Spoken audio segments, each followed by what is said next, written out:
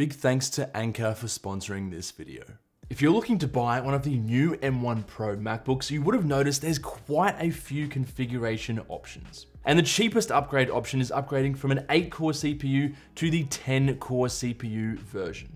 And in this video, we're going to be seeing if those extra CPU cores make a difference, how hot they make the M1 Pro compared to the base model M1 Pro, what effect they have on battery life, and finally, if the extra $200 price tag is worth it. Now, I will make sure to put timestamps down below if you want to skip to a section that you're particularly interested in. Apart from that, let me unplug both of these machines from battery. As you can see, they're both at 100% charge, and we're gonna see at the end of all of this testing, which one has more charge left. So first of all, let's start with some standard benchmarks, and the first one's going to be Geekbench 5. So let me just start this CPU benchmark. And while it runs, let's just quickly talk about some of the pricing options. So like I said previously, this is an extra $200 more expensive. So on the base model M1 Pro, you get 6 high performance cores and 2 high efficiency cores. And on the upgraded or the less binned M1 Pro chip with 10 CPU cores, you get 8 high performance cores and the same 2 high efficiency cores. Apart from that, everything on these machines are exactly the same, down to physical dimensions, weight, cooling, everything else exactly the same. So the results are in, as you can see, we got 9,933 for the base model M1 Pro, and then 12,386 on the upgraded CPU version. And in terms of single core scores, it's exactly the same, which makes sense because it is the exact same type of CPU cores on either machine. Obviously, this one just has 2 additional ones.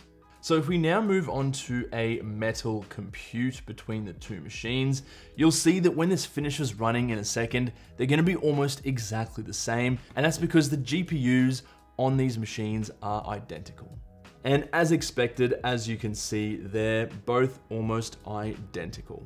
So let's move on to something a little bit more demanding, and that is a Cinebench R23 Benchmark. So I'm gonna run this test, and after about 8 minutes, I'm gonna come back and I'm gonna see what the internal temperature is like on each of the CPUs, and I'm also gonna see what the external temperature is like with the FLIR thermal camera. So let's start the benchmark on both devices. So we're about 3 minutes into this benchmark, and there's something I wanna show you real quick. So you might be able to see there that the fans on the 10-core M1 Pro have kicked on, and they're sitting at about 4,400 RPM versus the fans on just the base model only at about 2,700 RPM. Now, in terms of actual fan noise, these definitely are more audible than the fans on the left. So that's interesting to see such a difference only 3 minutes into this benchmark. All right, so it's been about 8 minutes at this point, so let's check out what the internal temperature of the CPU is like. So as you can see on the base model 8-core CPU version, we're sitting at about a 92 degrees average temperature. If we look at the performance cores here, we're sitting at about low 90s in terms of temperatures. And then moving over to the 10-core CPU, we're a little bit hotter by about 3 or 4 degrees for the average CPU temperature. We can see all the performance cores here are actually getting into the mid 90s. So definitely is running hotter.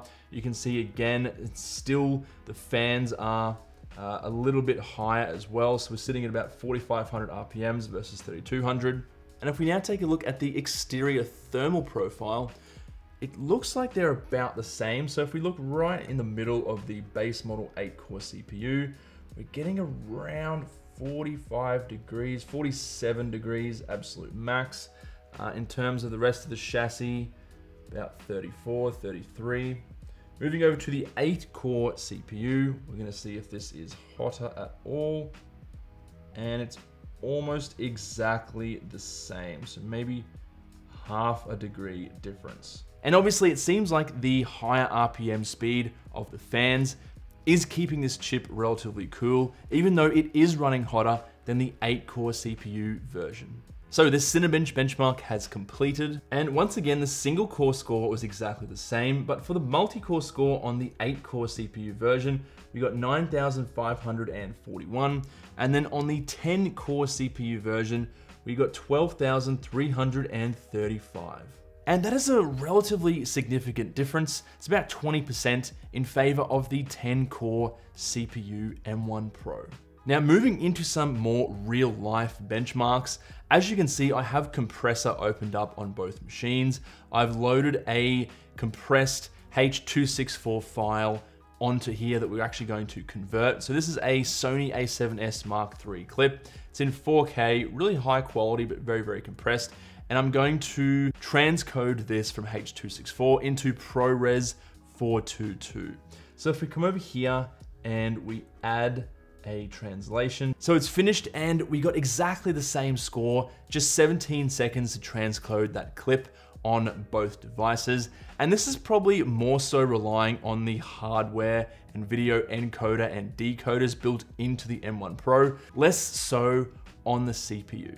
So let's try out some Lightroom and see if we can find any differences between the two. But first, a quick word from this video's sponsor, Anker.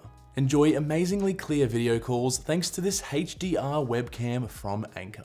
This PowerConf C300 webcam is a great addition to any office, home office, or a student setup. Say goodbye to the grainy laptop camera and hello to the bright, clear, and professional looking image in any environment. It incorporates AI technology which assists with face tracking to always keep you in the frame, instant autofocus, smart auto framing, and multiple meeting modes such as streaming, meeting, and personal. Protect your privacy with the included privacy cover which you can snap into place and slide over the lens. Click the link in the description below to check out the Anker webcam PowerConf C300. So as you can see here, I have 50 raw 24 megapixel photos. And if we flick through these photos of the created cat, I can't tell any difference. They're both pretty much exactly the same. So moving on to exporting these images, I've done some minor color correction. So let's export and we'll hit the start button. Okay, so the 10-core CPU has just finished, followed by the 8-core CPU. And that has just finished as well. So a difference of only 8 seconds between the two. But again, guys, like I've said in previous benchmarks, if this was maybe 50 megapixel photos instead of 24 megapixel photos, or it was 500 instead of 50, that particular gap can really start to add up over time. So moving on to some 3D applications, let's start with Blender. So I have the Mr. Elephant demo file up here. I'm in the wireframe view at the moment. If I switch between views, you probably won't notice a massive difference between the two. And you can see that I am using the EEVEE render engine for this one. We will check out a Cycles one in a second, guys. Let's come up here to render and let's render out a single frame. And they've both finished and exactly the same time here, so 35 seconds, which makes sense. EEVEE isn't really CPU heavy, it's more so on the GPU. So let's move on to a more Cycles heavy render. Here we have the barbershop demo file off the Blender website. Now this is obviously Cycles heavy. So if we come in here, we just check, yep, that's Cycles, yep, device using CPU, cool. So let's come up here to the render tab and let's just render out a single image. Now that the render has completed, we can see a pretty big difference between the two. So on the base model M1 Pro with the 8-core CPU, we have 16 minutes and 35 seconds versus the upgraded, less binned 10-core CPU with 12 minutes and 47 seconds. So moving on to some editing, testing, and benchmarking. As you can see on the screen, I have Resolve. It is the most up-to-date Apple Silicon native version of Resolve. I have some Sony a7S Mark III footage, so 4K, 422, 10-bit, basically some of the highest quality 4K footage you can get. That is on the timeline right now. It's H.264 and the actual codec is really compressed, so it's typically very difficult to play back. If we play back both of these scenes and timelines, you can see that's playing back perfectly fine. There's no issues there. The FPS counter is green, which means there's no dropped frames or anything like that. In terms of actual scrubbing, not going to notice a difference. And guys, I did some testing on this earlier before this video. In the actual editing process, so when you're color coding, adding effects and things like that, you're really not going to see any kind of difference. If there is any kind of difference with editing, it doesn't matter what program you use, whether it's Premiere, Resolve, or Final Cut, it's going to be at the render stage. Just to test something out real quick, you can see this first clip here is 2 minutes long. So let's actually add a stabilization effect to this and see if there's any difference between the two. Okay, so I'm just using the default stabilize settings. So I'm going to click stabilize. I'm also going to start the timer. So the stabilization effect has been applied. There was a 1 second difference between the two, which is essentially margin of error. I probably just clicked one button a little bit quicker than the other. But apart from that, almost no differences at all. So let's render out this particular timeline. Now this is a 6-minute 4K timeline. So I'm just going to select the default YouTube 4K settings, and we're going to add to render queue, and we're going to render both of those projects. And the render has finished, and once again guys, absolutely zero difference between the two. They both finished the render in 3 minutes and 11 seconds. And that kind of makes sense because these days editing programs like Resolve don't really rely on the CPU any longer. It's mainly the RAM and more specifically the GPU. And obviously now on these M1 Pro Macs, you're gonna also see a big increase with the inbuilt hardware, encode and decode engines, specifically for editing and for footage. Moving on to gaming, we have some GFX Metal benchmarks that we're going to run. So we're going to click start, and the benchmark has completed, and turns out again, no difference at all. So we got 93.4 FPS on the base model M1 Pro with 8-core CPU, and then 93.47 FPS on the less binned 10-core CPU. Moving on to a Tomb Raider benchmark. As you can see, we've got the display settings all exactly the same. Resolution 1920 by 1200 and the refresh rate at 120 Hertz to take advantage of that really nice ProMotion technology. Graphics settings exactly the same as well. So let's run this benchmark and see what kind of scores we can achieve. And once again, guys, absolutely no difference between the two. 43 FPS on the 8-core CPU versus 43 FPS on the 10-core CPU. So at this point, it's been about an hour and a half of continuous testing, benchmarking, rendering, etc. So let's have a look at the battery life and how they differ between the two. So on the 10-core CPU M1 Pro, you can see we have 59% battery remaining versus the 8-core M1 Pro, we have 61% remaining. So that's just a 2% difference between the two. And if we were to continue for another 1 or 2 hours and completely drain these batteries to zero, that's about a 4% difference in battery life in favor of the M1 Pro. It's gonna last about 4% longer than the M1 Pro with the additional 2 CPU cores.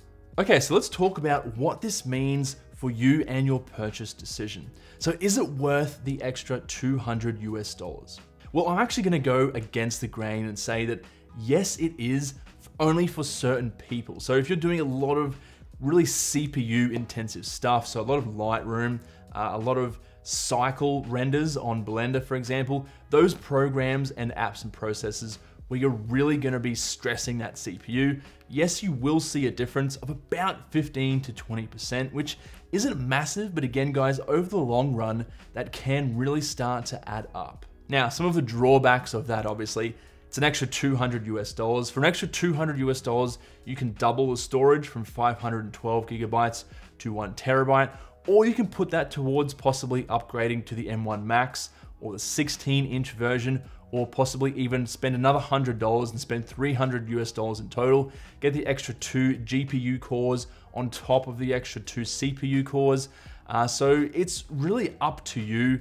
And another drawback, of course, is slightly less battery and slightly increased fan noise. So if you're one of those people that does a lot of cycles render, or perhaps you use a lot of Photoshop and Lightroom where you're exporting photos constantly, I think possibly it would be worth the $200 US, but for everyone else, I definitely do not think that you need it.